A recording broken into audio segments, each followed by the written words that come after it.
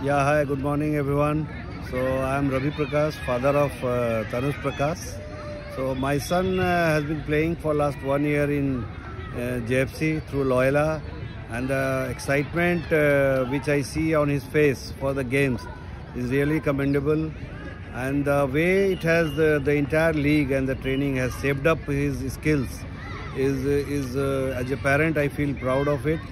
And I also relate it to Tendulkar saying that if a nation has to move from developing nation to developed nation, sports is one of the major things which has to play in this aspect.